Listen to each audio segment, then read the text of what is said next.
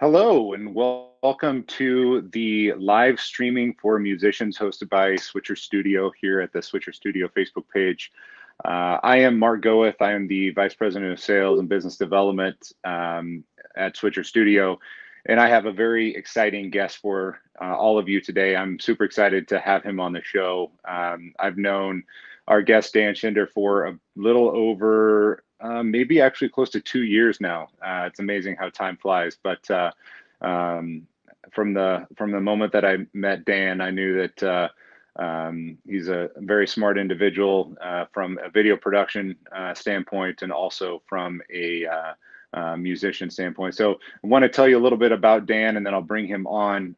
So Dan Shinder has been a musician since 1970 and first toured the entire US professionally when he was 15.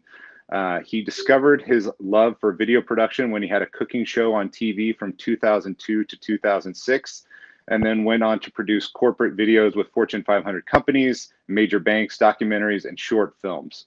Dan provides social media marketing education, training, and consulting in and outside the music industry to everyone from solopreneurs, entrepreneurs, startups, multi-million-dollar corporations, and non-for-profit organizations, in person and online, with clients in 20 different countries. And he's also the founder of Drum Talk TV. So please help me welcome to the show Dan Shinder, everyone. Hey Dan, Hello. How you doing? Great, Mark. How are you? Wow, it has been about 2 years. It's crazy. Yeah, I'm good. You know, I was reading that little intro there, and one thing I did not know about you was you had your own cooking show. So I'm excited to talk to you a little bit about that later. But the topic of today's conversation is live streaming for musicians. You know, you and I have had numerous conversations about you know, live streaming for musicians, how musicians can you know, can leverage social media, especially right now with everything that's going on with COVID and shelter in place and not being able to get out and tour, right? You know, so you know, first off, I'd like you just to tell us a little bit more about yourself, you know, your music background, and then we can kind of dive into the meat and potatoes of this conversation. Okay, cool. So first of all, thanks for having me. I know we've been talking about this for a while, and I love talking about things that I love, so I'm eager to get to the part of the discussion where I kind of expand on my thoughts on Switcher Studio and the use for musicians, whether they're performers or teachers. But yeah, I started playing drums when I was right when I turned 7 years old, and for the first 7 years, it didn't occur to me that that could be a job or a career. I actually wanted to be the next Jacques Cousteau. I wanted to be an oceanographer, a scientist. I think it's no coincidence that my mother made sure my first two initials are DR for doctor. And so that was going along pretty well, actually. I used to watch everything Jacques Cousteau put out, used to draw cross sections of submersibles and things. I even took some oceanography classes in summer school, starting with junior high. But then something happened that changed everything. My dad took me to see Led Zeppelin in 1977. And by the third song, I thought, wait a minute, you mean this could be a job? And there went oceanography. As disappointed as my mother was, a year later, exactly a year later, she found an audition for a singing group that needed a drummer that was going on tour in 2 weeks. And she took me to that. I never even played. The music was kind of like Neil Diamond, Barbra Streisand, Linda Ronstadt, you know, that sort of thing.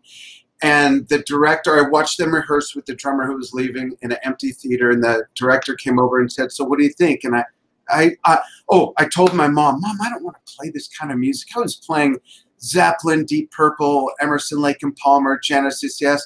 She grabbed me by the shirt and shook me and said, you say you want to be a professional musician. Who cares what kind of music it is? They're going to pay you to see the country and play music. And I realized, oh, yeah, wow. So the guy came over and said, so what do you think? I wasn't thrilled. But I said, oh, yeah, it's good. He said, so, you know, tell me about yourself. What do you play? I told him the kind of music I played, and he didn't even ask me to go up there and play. He said, so do you want to do the tour? And I said, yeah. And he asked my mom. My mom said, well, let me talk to Dad. And they said okay, and that was my first paid professional gig, was opening for bands like the Osmonds, Styx, Heart, Blue Oyster Cult when I was 15 years old. Got bit Wow. by that bug hard, and I've been a musician my whole life. Funny thing is that I did not start Drum Talk TV till 3 months before I turned 50. So January of 2013 is when I started Drum Talk TV. Prior to that, I was a video guy. I had a video production company for 14 years doing video marketing before those words were even put together. I was doing corporate videos, as you mentioned in the intro, stuff like that. But what got me into video was I had an idea for a cooking show. I didn't know how to sell that idea or bring it to a network. So I just said, I'll just do it. So I was living in Ventura, California. I got with the community access television station, joined, got certified in using their camera equipment, their editing stuff. And then I hired people who knew a lot more than I did to do that stuff and help me with it. And I believe it or not, well, you've known me for like 2 years. Would you believe that I'm actually an introvert? And those who know me from Drum Talk TV would never believe that, but I'm pretty shy. But I knew when I did my cooking show, I had to throw the switch and really engage the viewers and suck them into the TV. And that's when I opened up, and it's when I fell in love with video. And Mark, when I think of the boxes and boxes and boxes of mini DV tapes that I have, and the countless hours of post-production that I put into that show, all the corporate stuff I did, even Drum Talk TV for the first 6 years until we started doing things live. And I wish we had something like Switcher Studio where we weren't using tape, it was recording to the web or recording to a hard drive or a chip or whatever. But also the major advantage, whether you're using 5 cameras or 1, using Switcher Studio to fly in graphics, as Ryan was showing in the demonstration, fly in titles and graphics and lower thirds and cut in images, cut in B-roll. It's just been a game changer. I always describe it as it's like having a production truck in your hands. It's truly amazing. It's a great product, and I like to tell people it's so easy, a drummer can do it. So if I can do it, and my wife, who runs it when we use it, actually, I don't, she does. Anyone can use this. And I recognized right away, we use it as a media company to broadcast interviews. We shot 2 documentaries in Japan last fall, and 1 in Singapore, and 1 in Singapore the year before that, streaming live 8 hours a day for 4 days. And it was just great. And then I really started to think from the perspective of a music educator, from the perspective even before COVID, just being able to stream concerts or film them, because you can record with Switcher Studio with multi iOS devices and switch and everything else, save that file. That I can't tell you how many hours I have in post-production from stuff like that previously. So it's truly an amazing product, and I'd love to talk more about how educators really should be using this. Yeah, absolutely, and I definitely want to get to that. But there's a question that just came up as you were talking about that. It's one that I had prepared, and it's actually kind of a perfect segue. So I appreciate it. We haven't rehearsed this at all, and everyone, Right. This is live. So you talked about what you did. 15 years old, going to that audition, etc. There was no such thing as, highlight reels or demo reels, right? At that point, it was not, maybe audio, there was no such thing as a video reel, right. Back then. So there wasn't even like VCRs or home consumer VHS cameras back then. This is the summer of 1978. Okay. So one of the things that, to basically look back, one of the things I'm interested in is what would a tool like Switcher Studio have done for a musician, 15-year-old Dan Shinder? What would a tool like Switcher Studio have done for getting, you mentioned that you didn't want to play that kind of music. Well, what would it have got you access to play a different kind of music? Just curious, like if you were to, know now what, know then what you know now, what could you possibly have done with a tool like, with a solution like this? Wow. Well, what I would have done is if my mom had come to me and said, "Hey, do you want to? I found this ad. Check it out. If you want, I'll take you to the audition." I would have had my cameras set up around my drum set. I would have sat at it, blasted some music. I would have told my mom or dad at the time or little sister how to work Switcher Studio, and I would have said, "I'm going to play. Just switch around." You know, I would have programmed Dan Shinder, 15 years old, demo video, and I would have played some stuff and downloaded that recorded file that maybe was 5 minutes long, showing me playing some different things with the graphics. I would have had it on, hopefully, a device, something like this. And when the guy said, "So tell me about yourself," I would have said, "Here, watch that." And that would have been it. It had been, you know, what even takes a lot of people right now, hours and hours and hours to put together. If they're filming something, then they got to upload it to their hard drive, throw it in Premiere or Final Cut, put text on screen, edit out the stuff they don't want, and then you got to process it. It takes hours to do the stuff that you can now really do live if you've got someone behind the switcher that knows how to use it, and you pre-program all the text and fly that stuff in. There's amazing transitions to go from shot to shot. There's picture-in-picture. So for you drummers or musicians out there, or even music fans, if you know Good Times, Bad Times by Led Zeppelin, it's the most seminal single bass drum playing song ever. If aliens landed here and said, "What's the most amazing single bass drum song?" you put that on, and John Bonham's doing this with one foot, and I can have one camera on a tripod like this down by my bass drum showing that, while the bigger picture is showing me on the kit, and then my wife can reverse that so the close-ups on the foot. I mean, that's the tip of the iceberg when it comes to education, which we can get more into it. I'm not doing education. I'm just screwing around on Dan's almost daily vlog and talking live on the comments through Facebook Live with the audience, having fun. But for serious educators, which I used to do, you know, you can, we'll get back to drums, but for a guitar player, have one close-up camera on the fretboard, have one close-up camera on finger picking or the pick, and have a wide shot so you can talk into that and explain. Now let me show you how that finger picking goes. Cut to that close-up shot of the fingers. Same thing with piano, with saxophone. I mean, anything. And imagine, for those of you who don't play drums, imagine what goes on in that cockpit, especially with a big drum set like mine. I got a stupid big drum set. I love playing progressive music, so I got all these extra cymbals and textures and sounds and size drums from 8 to 18 inches, timpani drums.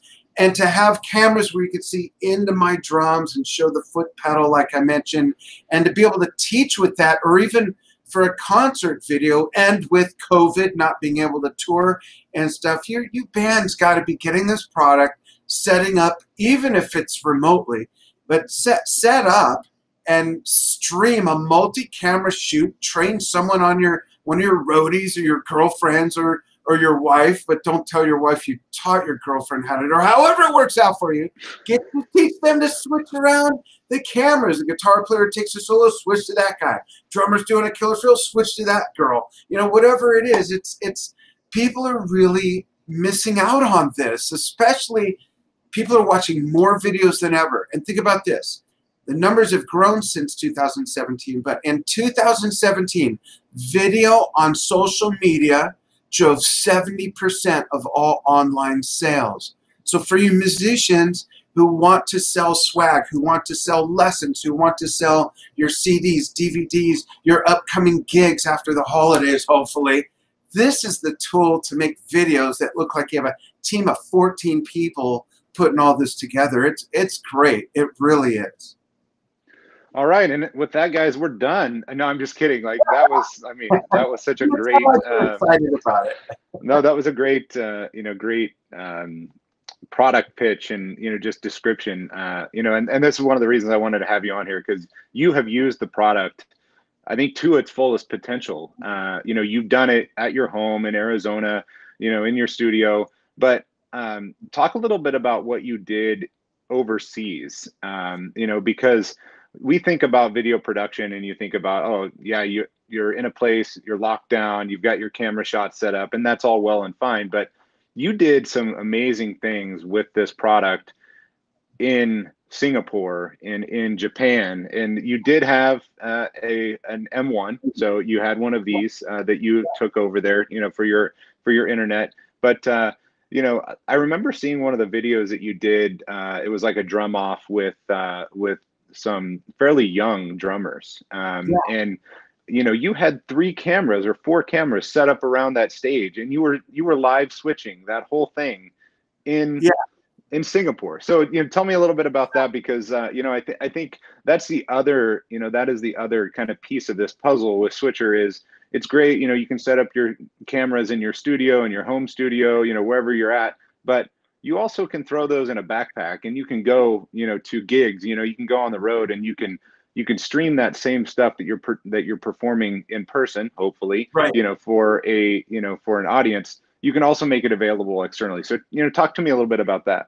Okay, we'll go from Singapore to Japan to the NAMM show, because there are 3 different scenarios in which we used it in a mobile situation. And I wish I had one of the cameras here, but we use iPad minis. We just got our first full-size iPad Pro, but we've been using iPad minis. And in Singapore, it was on location, away from home, obviously. It was at a set location every day. This year, it was done inside a very busy fashion mall. And if there's one thing that Singaporeans are great at, and they'll be the first to tell you, it's shopping. The stores there are amazing. The malls there are incredible. So we're in this this big open spot of a mall that's 4 floors high. And all 4 floors wrap around this opening, so people are stacked 4 floors looking over down at this event that had a stage with 4 drum sets and a big percussion rig with a lot of Latin percussion instruments, congas, bongos, timbales, go-go bells, wood blocks, all that kind of stuff. And it's a competition that was 4 days long, 4 or 5 days long, don't remember now. It's all such a blur.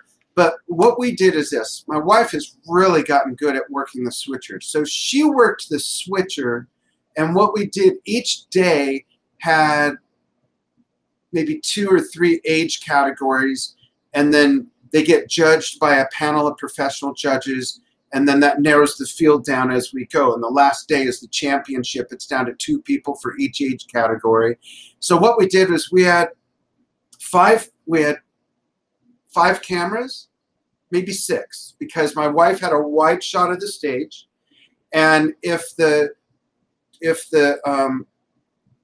contestant was going to be on the drums looking at the stage on the far left, she'd be focused on that and kind of zoomed in, and I would have 2 cameras already set up on the next drum kit, and I'd have these 2 cameras on the one being played, and I had a mobile. I was, I think, using my phone or another iPad as mobile, so I can like move around the drummer and show neat stuff. So it's not just static shots, and she's just switching from shot to shot. We have the judge's name so that after that person performs and they're being reviewed, she swings the camera and has a nice shot of the panel of like 10 people, I think, famous drummers, and Jared Falk from Drumeo.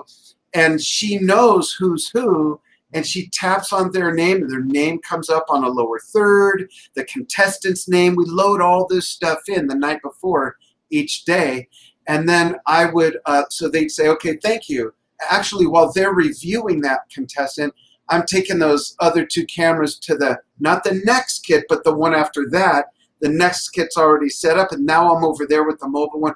And we just kept kind of leapfrogging all along. And then we also used those cameras to shoot just footage of Singapore, the architecture, the food, and I put together a piece. So that's how we used it in a fixed location. In Japan, when we went there, it was for 2 separate things. They were both taiko events, but one was private, put on just for us. But the first one is called Earth Celebration. It's a big, it's very hippie-ish, artsy-fartsy festival on Sado Island, which is in the Sea of Japan. So we had to get there in Tokyo, got there at 9 at night, spent the night, got up early, got picked up, took a car to a taxi to a bus to a hot air balloon to a hang glider to a train to a ferry to the island, basically. And where we stayed was about a mile from the location, this big festival grounds. And I hadn't been there.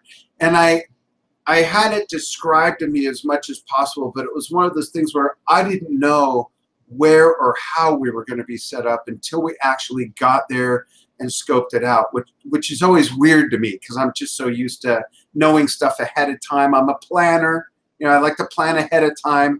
When you have 11 kids and 19 grandkids, you tend to plan a few things out, right? So, true story.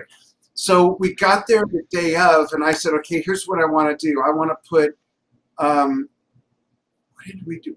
I want to put 2 cameras on this side, and that'll be me and this person, and then Enja, my wife, you'll be where we are, but way on the other side. The stage is like 70 feet wide. So my wife is way on the other side in this roped off area for photographers. And so she's on the left side facing the stage. I'm on the right with another person. And she, bless her heart, was tasked to work 2 cameras. One was a wide shot, and the other one right next to it, she can swivel and move and zoom in.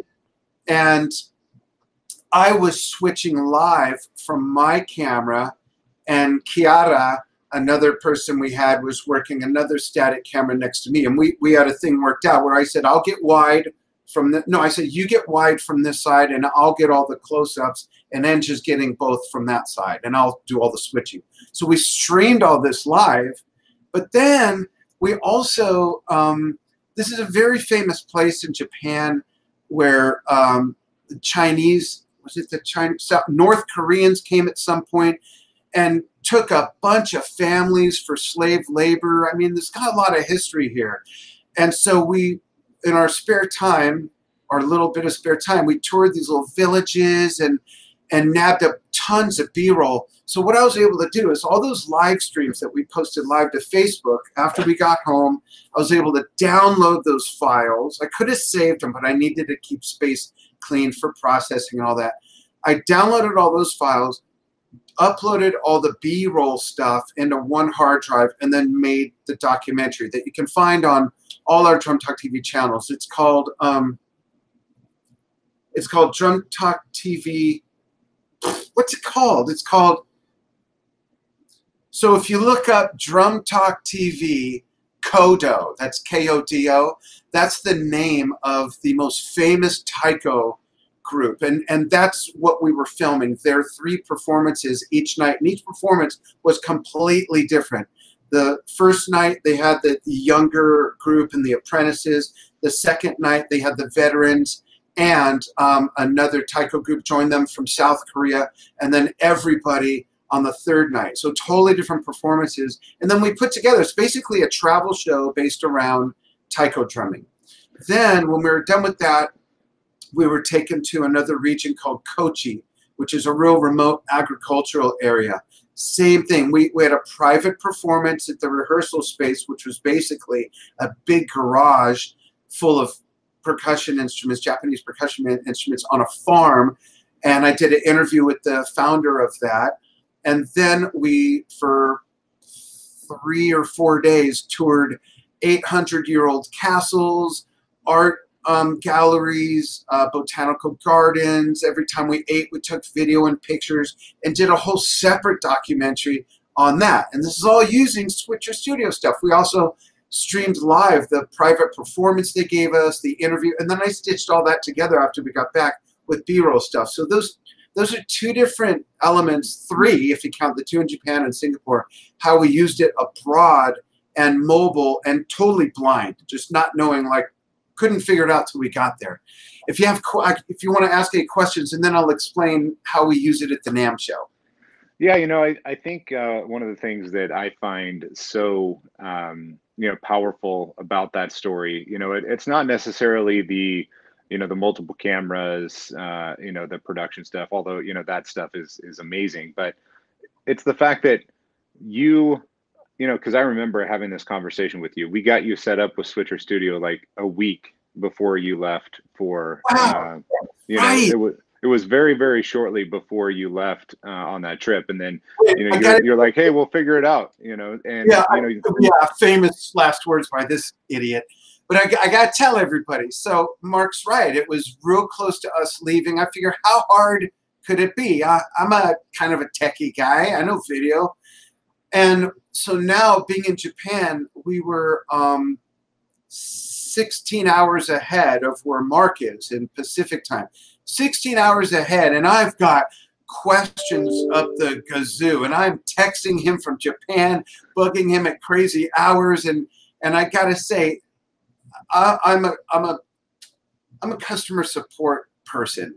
I actually ran a customer support department for a huge call center once upon a time, but I'm big on customer support. And Mark, you were so available. I know I drove you nuts with the craziest, most simplest questions, but I didn't have time to really learn this stuff. Yeah, you can learn it on the fly. I don't want anyone to be scared, but I kind of took it. I didn't just take it and let's try it with a couple cameras at our place. It was like, okay, we got this. We're going to Japan. We're going to shoot somewhere we never shot, something we've never seen before. It was like every unknown was in this experience. And I forgot that it was, yeah, like a week or so before we left. That's crazy.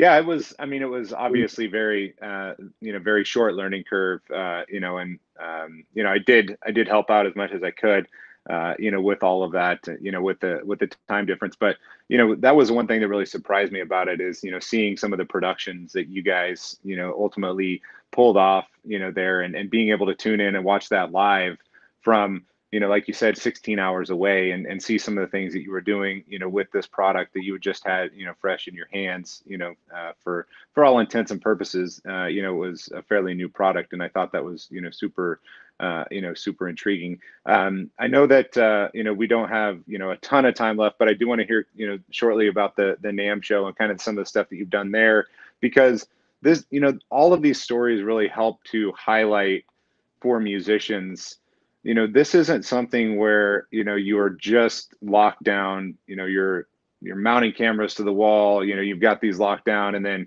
you know, if you want to travel with this, then you got to go out and buy 27 more Pelican cases on top of what you already have, or, you know, travel cases.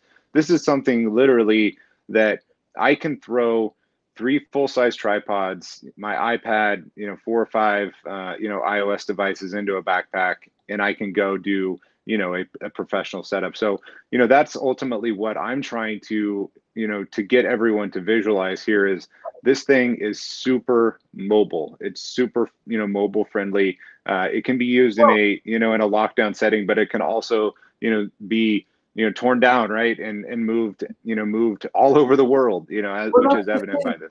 Yeah, that's the thing, Mark. That's a great point because it's as mobile as your iOS devices because it's invisible. You don't have to buy a separate proprietary piece of gear that you got to cart around with you and the iOS devices. So the iPad minis, darn, I should have had one up. They're really small.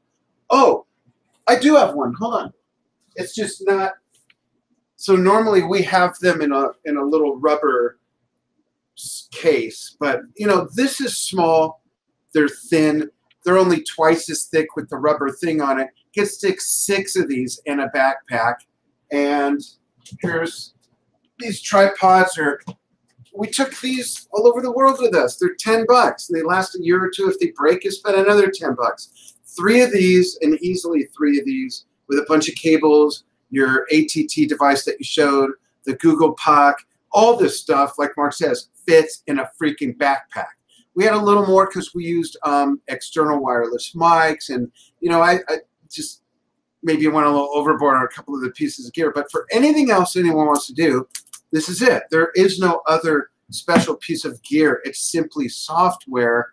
And I remember before we left and we got the software, I laid 3 of these out on my kitchen table, and I just like tried it. I clicked through, put some graphics, okay, camera to camera, okay, yeah, I got this, put it away, and that was it.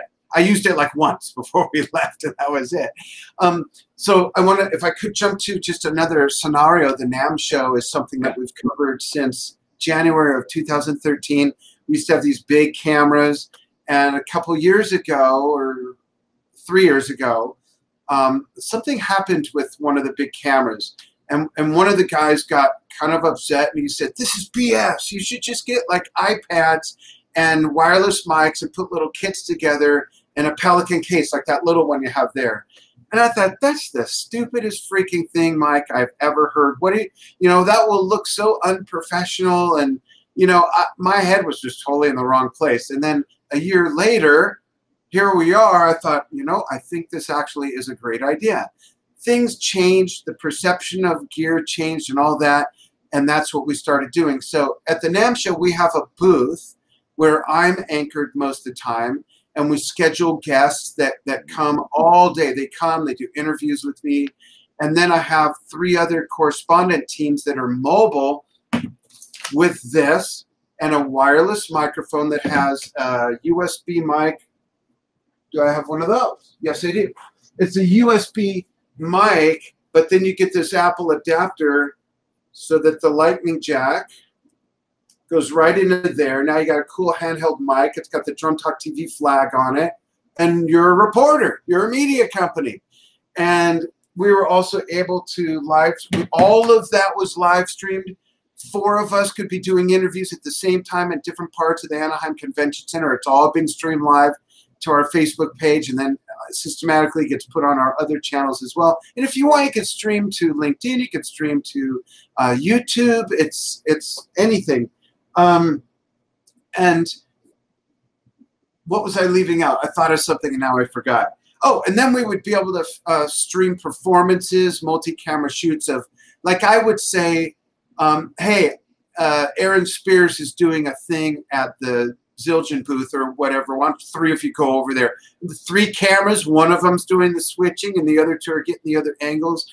It's amazing. You folks have got to take advantage of this, whether it's for teaching, whether it's for streaming your shows or your rehearsals or behind the scenes. People love behind the scenes things with musicians. Film behind the scenes stuff if you guys tracking, mixing, and trying different things. The guitar player taking 13 stabs at a solo and everyone else yelling at him, "Come on, get it." You know, just have fun with it. And we talk about the internet being our window to the world. Switcher Studio puts that production truck in your hand so that it's not just video, it's video production. It truly is. And you don't have to have ever done video editing or video production before. You don't even need that skill. Yeah. Yeah. You know, I think, I mean, there's so many great little takeaways from this, you know, conversation. And, you know, again, I appreciate you being on and being willing to do this. You know, there's not very many people out there that you have access to that have the background in music like you do, as well as the background in social media, as well as background in video production. You know, so you sort of have, you know, done it all, you know, which is really, really nice. So, you know, I appreciate you being on. As far as, you know, Drum Talk TV, you know, social media, is there, you know, where can people find you, you know, find out more about you and what you do? Thanks. So you could find Drum Talk TV on drumtalktv.com. Our social sites are on, so if you just look up Drum Talk TV on Facebook, YouTube, Instagram, and Twitter. And for my social media, if anyone's interested in learning more about social media that really works and not a lot of the bunk that's out there, a friend of mine says, never take advice from someone who hasn't done what you want to do. I've built a following of over 1 million people, 100% organically, with my own strategies. If you want to learn about that, go to advancedsocialmarketing.com, and you can learn all about what I offer. I'd love to meet people who are serious about what they do and want to get serious about how they do it. That's what I teach. Perfect. Well, again, Dan, I appreciate you being on and talking to people about how they can leverage a tool like Switcher Studio to, you know, in the music business as musicians, you know, for teaching, you know, for education, for monetization, you know, et cetera. So appreciate you being on. Thank you so much for taking some time. You know, as always, you guys can follow us at Switcher Video on all the social channels. switcherstudio.com for more information on the platform. We have a free 14-day trial, and I just appreciate you being here. Thank you very much, Mark. Always happy to talk about it. It's a great product. All right. Thanks a lot. Until next time, Switcher Studio fans, we will talk to you soon. Thanks, everybody. What's 6 times more engaging than video? Live video. Switcher Studio lets you create amazing live video. Switch angles, add graphics, invite guests, all on iPhones and iPads, and stream it anywhere. Start your free trial at switcherstudio.com.